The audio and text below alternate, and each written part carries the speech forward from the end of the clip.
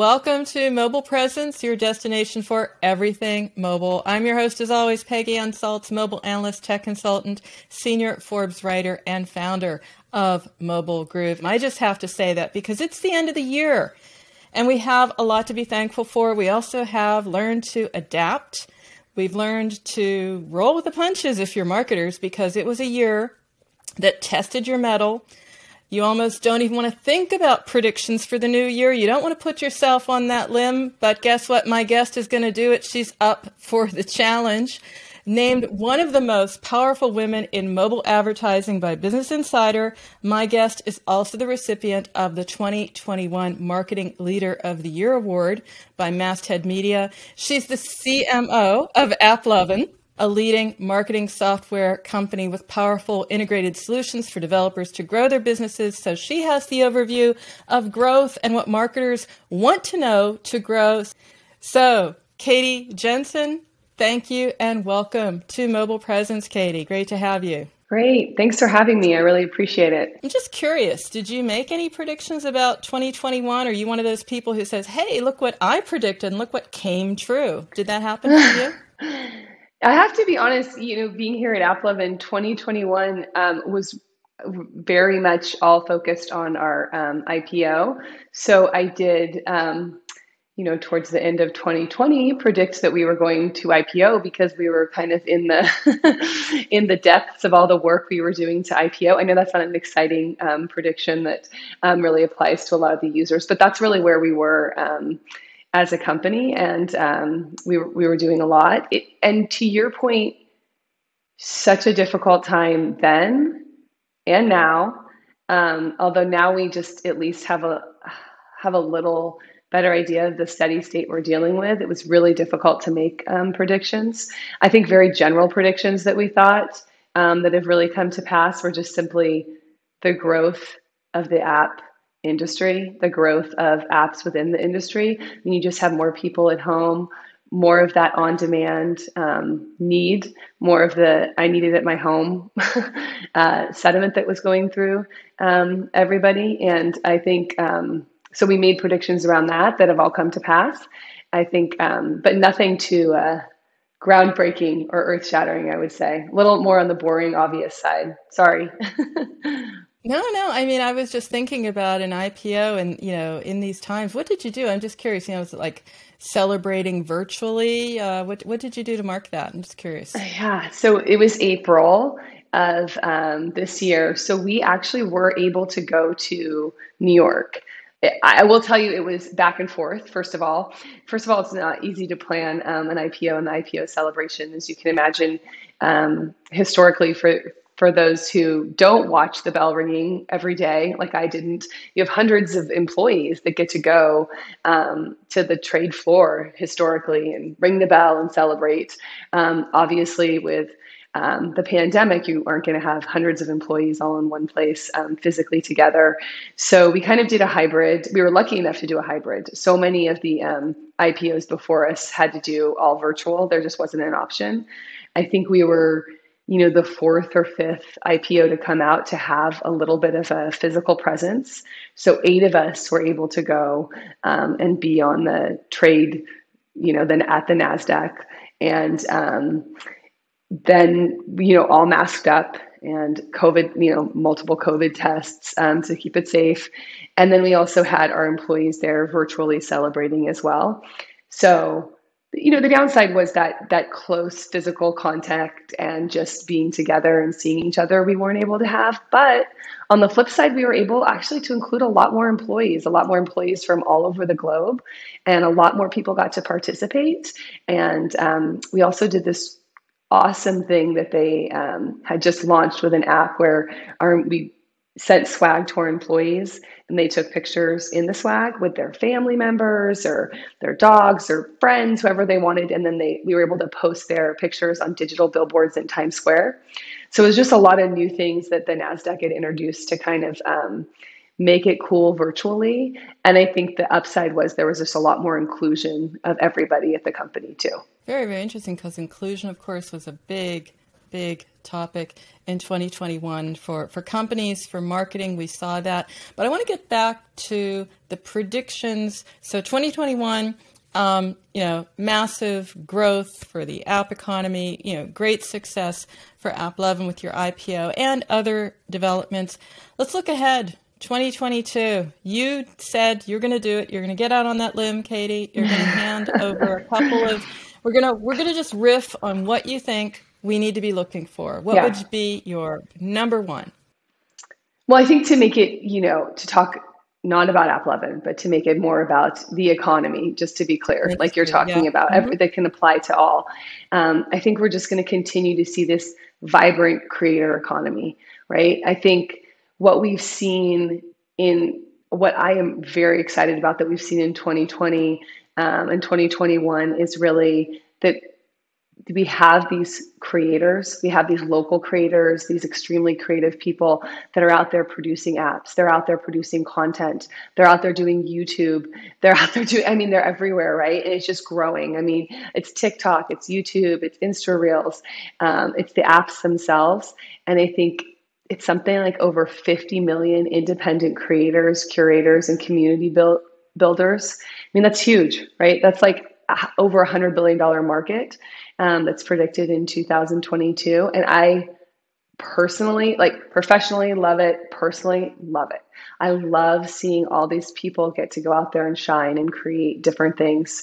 And we're able to really connect with it now that for me anyways, that we're a little less scheduled, right? We have a little more time in between meetings. We're at home a little bit more than we used to be. And these different ways of connecting with the content, I think is huge.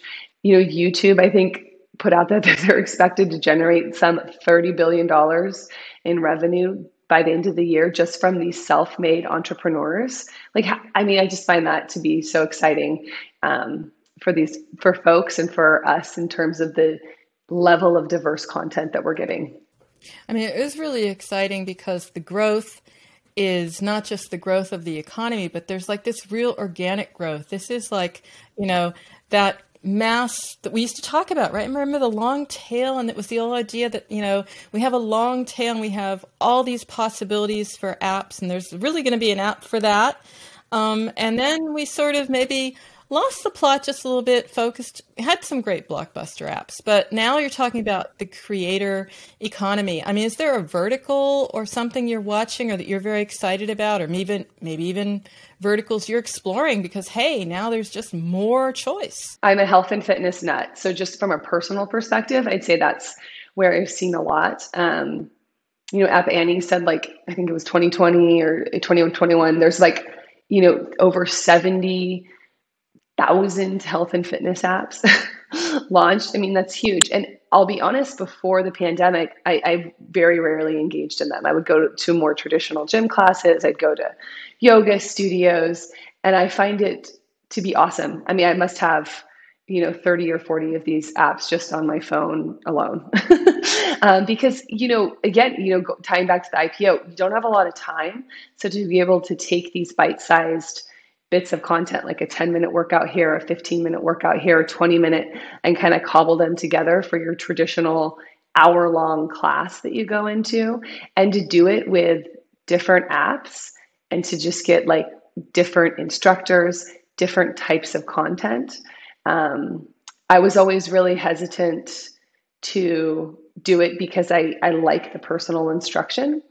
And I've also started to see recently, and I don't know if you've seen some of these, but there's health and fitness apps that are now really invested in AI so that you can actually see if your position is correct and how to correct your position.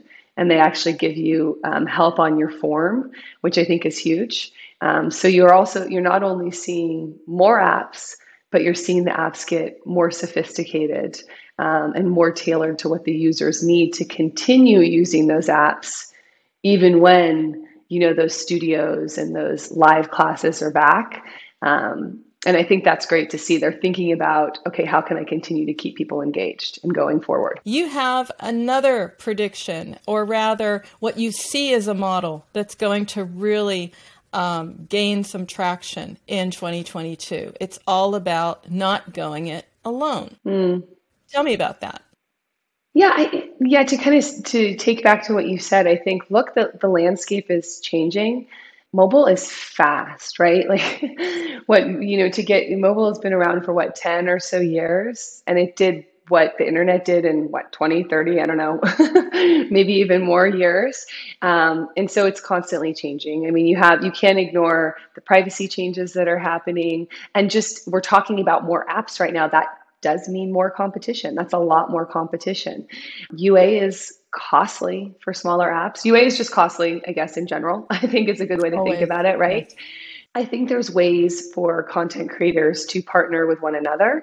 I think, the larger companies can obviously start to rely a lot more on the cross promotion piece.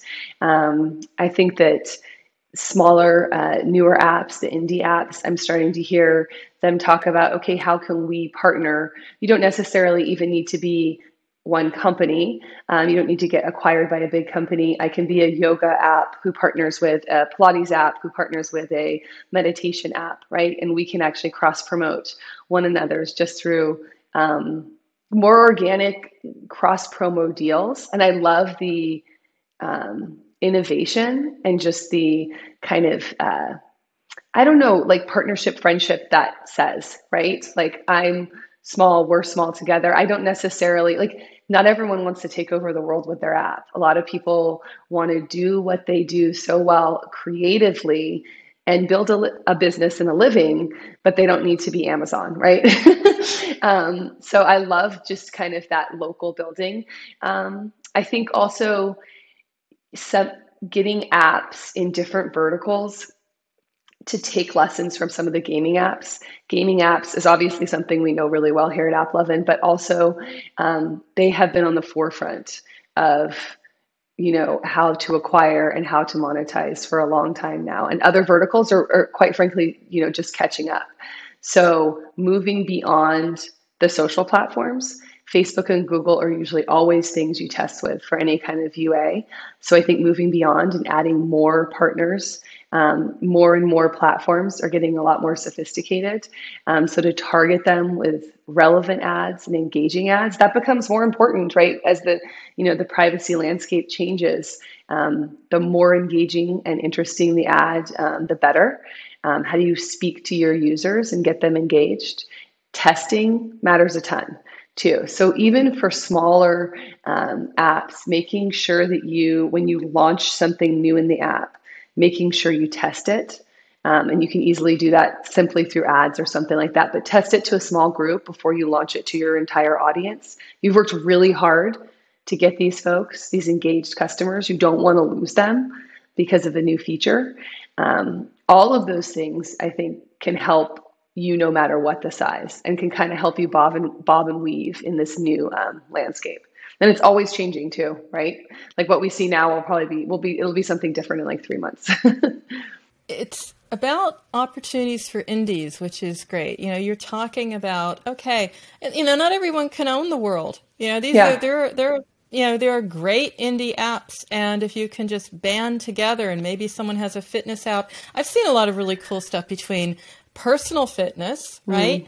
And personal wellness and financial wellness. So I'm seeing like fintech getting together with fitness. You might say, well, isn't that really interesting? But it's all really about managing your life. Yes. And you get these partnerships right, and it's going to be very exciting. Yes. Or the crypto NFTs that are coming out. A lot of people are talking about, crypto and NFTs and how they'll be a big part of games, which I completely believe. But I also think, to your point, partnerships are available in verticals well beyond that. I don't see why that can't be relevant in health and wellness. I don't see why it can't be relevant in e-commerce. There's a lot that can be done across vertical, and I think it's going to be a really exciting year to see that.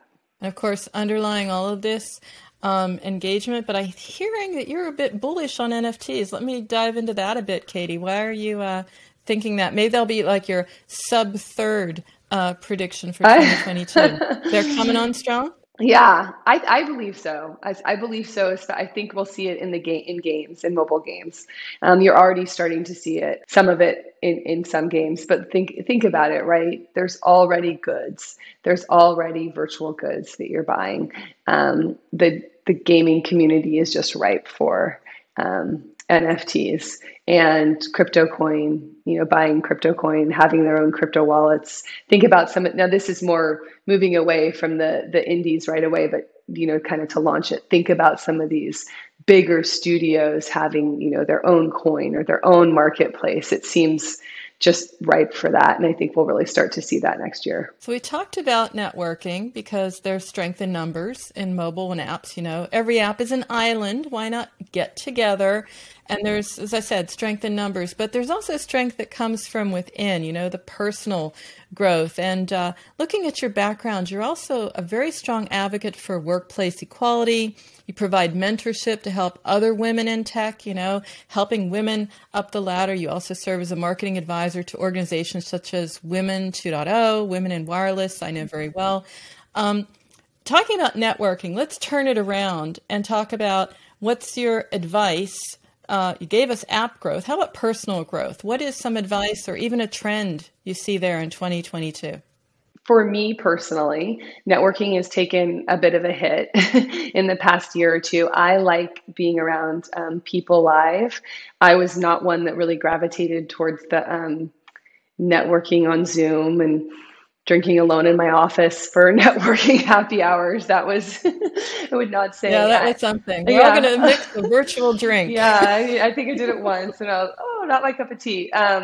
But I'm excited for more things to come back. I think there is, there's the traditional groups, right? There's Mobile Connect, there's MMA, there's the traditional more mobile groups. I'm hoping to see some of their events come up. I do think that they have done a great job on virtual events, and I think it's important to stay connected through some of their virtual events. I'm looking forward. I do think in 2022 we will see hopefully just at least some smaller events pop up. I don't know if we'll get like the really big ones that we're used to in the industry, but even just smaller, more intimate connections. And I think you can breed a lot of great connections out of that. I think you have the local things where, Chief, which is a women's exec group right now, that they are curating these small local groups specifically for women execs, invite only. I've heard a lot of great things about them.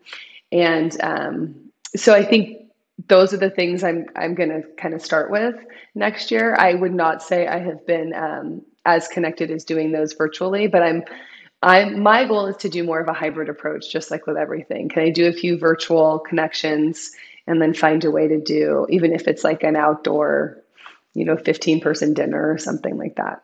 Any tips on where to find this? Because some indies, they also ask me, they're like, I'm upping my game. I'm going to be more part of the industry.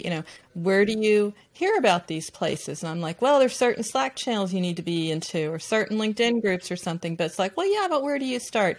Just curious, because you rattled off a number of different events and possibilities out there. How would or how could a developer or marketer find out about them? Is it something that maybe even you at AppLovin curate or maybe we should. That's actually a good idea. Maybe we should. The idea, because everyone's like, well, this is great if you're connected. Yeah, but, I hear that. I'm not yet. Yeah, I hear that. Yeah, I hear that. Yeah. We should. I mean, we definitely have an industry events page. So that's like industry events. We go to all the regular events. Shameless AppLovin promotion here. You should check out our events page. I do think there's a lot of great forums, right? That like you're talking about. I think the Slack channels are great to be connected in, but it's not like a pushed list you can just reference. It's like if you're in the conversation, you hear about it, but as you step away, then you might have missed something. Those are awesome. I think more curated lists would be good. And I have to say, I don't know of some strong curated list that talks about events. So I guess we should just do that. 2022, AppLovin will curate events list. Fantastic. We get one of your sort of like your resolutions for the new year, and we're thinking, okay, what are we going to do differently in next year? What are you going to do better? We are all thinking about this, right? Any off the wall resolutions you've made, or maybe something where it's like, I wish I would have done that. So that's what I'm going to have top of the list. What can you share, Katie?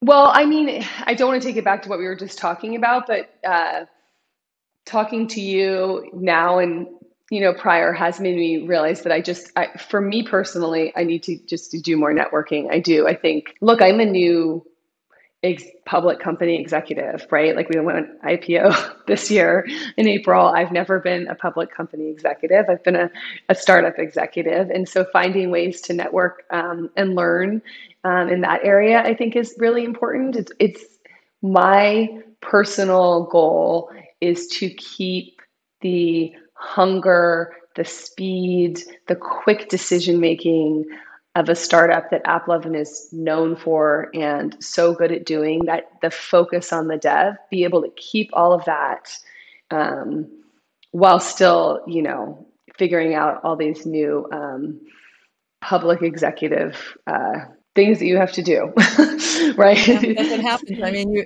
you were a startup. I mean, I've known AppLovin since the very start, right? And you have that culture and you're like really cool and everything. And then, okay, now you're a startup grown up, but that doesn't mean, the fun stops, the energy above all stops. It's about keeping that going. Katie, we do have to wrap it up. But I do want to thank you so much for sharing. It was authentic and real, which is what I'm hearing all the time. Everything needs to be. All content has to be real. And in that spirit, how can our audience stay in touch with you? How can they continue the conversation with you? What's the best way? You can just hit me up on my email. I'm very available. I'm one of the other things is at AppLovin, we're direct and responsive. I'm just Katie at AppLovin. I'm old school. I've been here for a very long time, almost 9 years. So I have one of the just original emails. So you can just hit me up, Katie at AppLovin. I'd love to hear from you. I will respond. And I think I would like to say, we are definitely keeping that startup mentality. We'll just roll right off an IPO and acquire MoPub. I mean, it doesn't get any. It has been amazing. I was going to talk about all of that, but maybe that's another story for another time. Sure, because there are so many stories. People are like, wow, this industry is changing. It's transforming. Have you been watching AppLovin? And it's like, yes, we have. But I think we have to have you back and maybe talk a little bit more about that. But for right now, hey, we're at that point. We not only close the show, and see you on the other side, Katie. Yes, thank you. And thanks everyone for listening. Really appreciate the time. Thanks, Peggy. Absolutely. And of course, if you want to keep up with me throughout the week, find out more about how you can be a guest or sponsor on Mobile Presence, then you can email me. Yes, I am old school too. Email me, Peggy@mobilegroove.com. And you can, of course, check out this and all early episodes of our show by going to WMR.fm, or you can find our shows on Amazon, iTunes, Stitcher, Spreaker, Spotify, iHeartRadio, every place that matters, simply by searching Mobile Presence. And hey, don't forget, we have our video, right? Powered by The Groove, My Groove, The Groove, on YouTube, Mobile Presence, bringing you the guests, the insights, everything you need to know. So until next time, remember, every minute is mobile, so make every minute count. Keep well, stay safe, and we will see you soon.